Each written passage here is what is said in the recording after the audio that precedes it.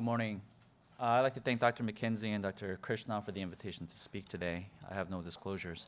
Percutaneous EVAR works today. The use of closure devices has gained wide popularity since its introduction back in the 1990s.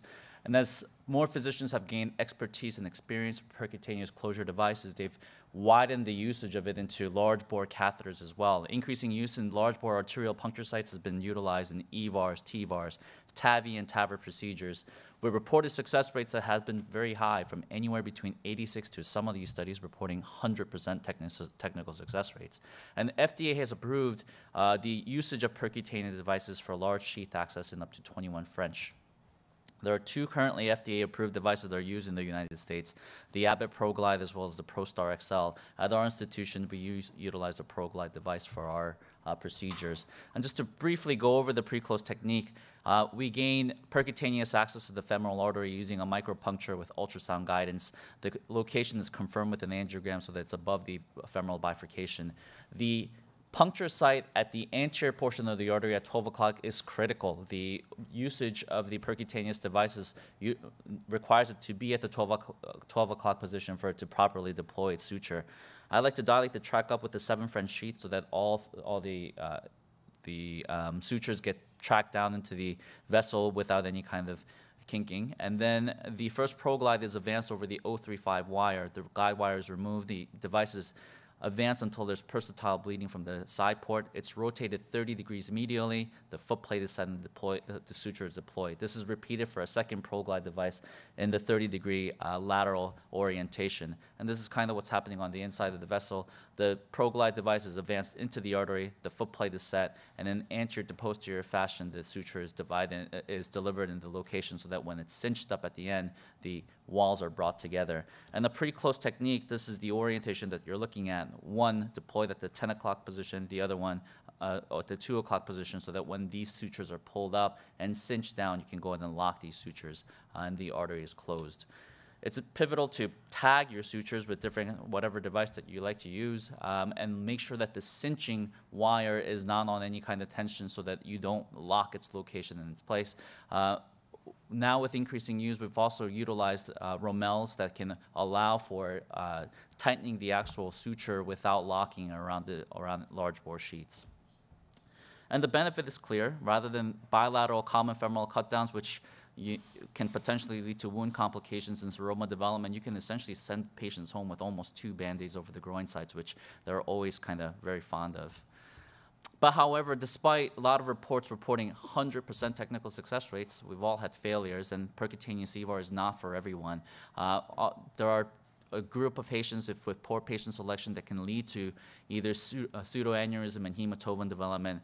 And in patients who particularly have posterior plaques that are not very well identified or close attention is not paid attention to, the ProGlide can actually catch the posterior plaque and bring up and shut down the entire artery, leading to lower extremity ischemia. Failure of percutaneous closure often will require a surgical cutdown. However, if it does happen in the operating room, the most important key take-home point is to not lose wire access. If there's bleeding around a failed percutaneous site, it can be temporized by re-advancing the sheath, and a surgical cutdown can be done in a more controlled fashion. Additional ProGlides can be deployed if appropriate. If one of the 2 ProGlides had taken, then you can potentially deploy additional ProGlides as well. Dr. Schimmelhorn's group from Boston looked at what are the predictive factors of failure in percutaneous EVARs, and they recognized that small access is probably the #1. And you can see in this graph in their review of around 300 patients retrospectively, patients who had vessel sizes less than 6 millimeters, the percent of failure started rising precipitously. They even attempted a percutaneous case in a patient with 3.9 millimeter vessel, which should be commended, but unfortunately didn't seem to work. Calcium is really the major enemy to percutaneous EVAR cases. You're relying on the artery to be compliant enough for it to come together when you cinch up on the actual suture at the end of the case. However, calcium will preclude you from doing that. Posterior wall calcium, it needs to be identified, and you have to make sure that you don't catch it with the initial entry device, but you can still deploy the percutaneous device in probably these 2 arteries. But if the artery looks like this the entire way through, that's a real cautionary tale to avoid that artery, as your sutures will not be able to bring that artery together at the end. Other kind of relative things to think about: recent femoral access and intervention where the artery may be injured. You're relying on the artery to be healthy enough to tolerate these sutures, so this should be taken on a case-by-case basis. If you see a prior groin incision, it's important to review what that patient had. Is it a bypass, conventional EVAR? But in particular, patches with Dacron are sometimes very difficult to puncture and dilate up using any kind of sheet that you have, so caution should be taken. Obese patients are kind of a very tempting patient population to do a percutaneous EVAR on, because we know that patients who have obese groins are at higher risk of developing wound infections, seroma development. And recently, the group out of Yale looked at the NISQIP database from 2005 to 2013 and compared morbidly obese patients, BMIs greater than 40, undergoing conventional EVAR versus percutaneous EVAR. Interestingly, over the past decade, there's been increasing physician comfort level and expertise. More physicians are attempting to do EVARs in morbidly obese patients.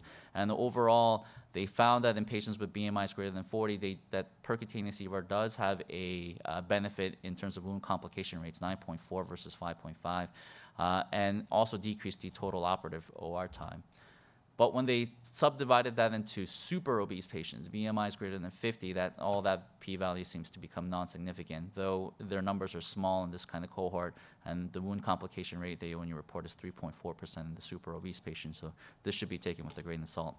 So percutaneous EVAR does work, but it's not for every patient. Patient selection is key to good outcomes, and the two major take-home points would be avoid anterior calcification and avoid small vessels to make sure that you're successful in your procedure.